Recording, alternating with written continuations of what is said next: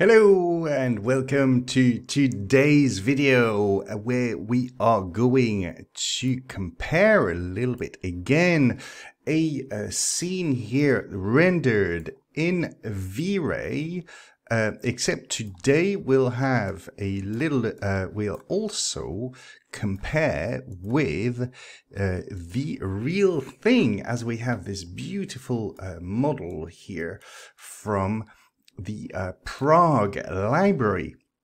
So here, that's the real photo, as you can see, and I think this looks like it's been sort of heavily treated with tone mapping or HDRI, however we call it. So it's kind of fully sort of in your face, everything being a little bit overly detailed and everything kind of exposed, which is a choice, and it's fine. I don't particularly find it particularly attractive myself, and here we have the VRay Render, which also I am not entirely sure the choice behind this sort of a greeny tint here, and I can see as I'm zooming in here that there's also a depth of field effect, which is really nice, and maybe we'll cover that in another video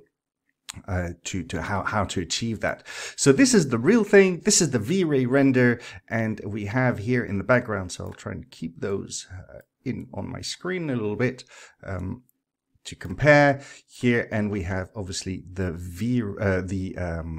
Unreal in the background here, seen through a camera. So I'll kind of just take you around a little bit just to marvel at the amount of detail that we are able to show. And I'll kind of go full screen here as well to show that we have, again, this was very, very simply imported using Datasmith. So it's a sort of one button kind of export. Obviously we're still in the preview mode, so we've got some issues here that I've noticed, mainly in full screen mode. These are not double-sided sort of coplanar faces issues, which we've encountered, well, I've encountered for many years in my career. I think these are purely sort of lumen issues, which tend to happen when we go onto full screen here. One thing that's really worth noticing is how grounded the objects are by default, even in the shadow side here. So usually we kind of have the shadow coming from the external lights that give us this sort of nice shadows. But here, usually, very often in the shadow, when the object is already in the shadow, we kind of lack the grounding, the contact shadows, which look like things are a little bit floating. So this seems to have been really well resolved, I guess, with the ambient occlusion. That's kind of much better than it used to be. Again, the amazing detail that we can have, every single book is here represented, and I did enable for this the Nanite technology here, and that's very simply enabled here in the Nanite. So there were quite a few issues with the materials, nothing too crazy, that was nothing difficult or that required any particular sort of heavy editing, and again, just a really marvelous amount of detail here.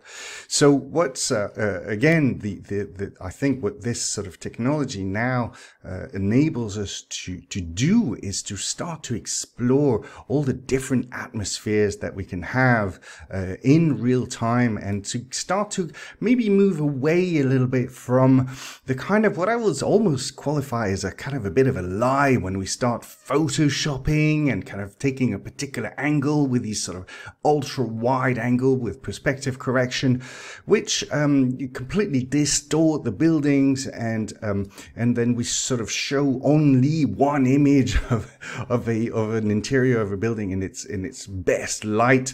It's a little bit like we're kind of cheating and taking angles which are not really that realistic. So here we have the opportunity to begin to explore a little bit like in a sort of a theatrical manner, maybe to sort of enhance and play with the lighting and to explore what things would feel like under certain different conditions. So here, for example, we're able to kind of completely turn these off in real time, and all I'm doing is just hiding the lights here. So again, there's just nothing wizardy about it.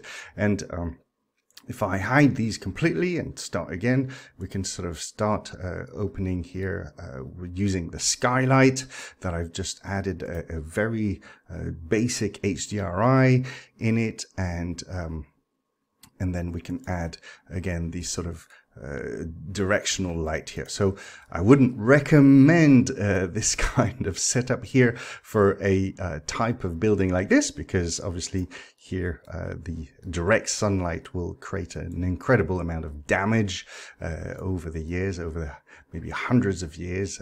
So this is something that we'll definitely avoid. And obviously here there's nothing outside which would occlude the sunlight in here. But we still have this absolutely beautiful reflected light here on the ceiling, and the ability to tweak this absolutely in real time.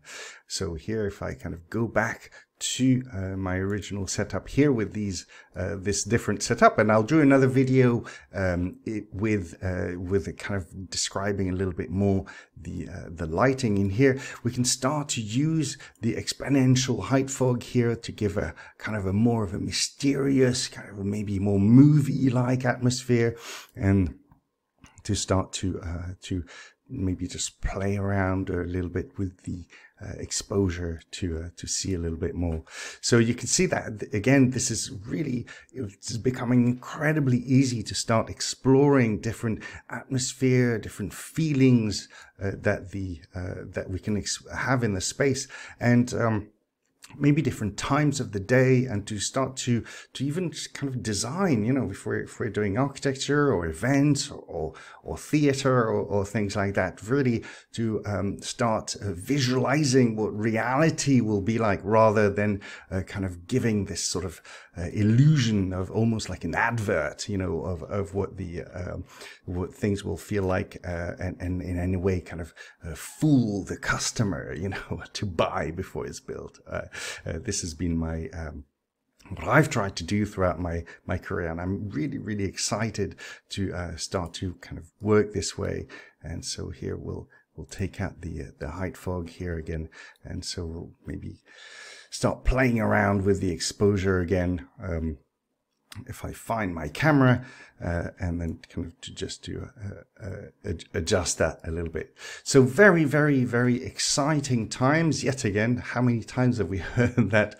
But again, as I'm sort of exploring the capacities and the opportunities that we have to now work in this different medium, almost this different new ways, I'll go again a little bit full screen to just show you the kind of frame rate that I'm getting here. I've got a 2080 Ti as a graphics card, so nothing too crazy. And we're just about beginning 20-25 frames a second. It will qualify as a real time still, but we are definitely going to start experiencing slowdowns and limitations of the technology here, as we have quite a heavy scene here, and when we display it full screen. So it's not going to be the end of you know, learning and the technical kind of restraints of having to do light maps and pre-baking and so on, but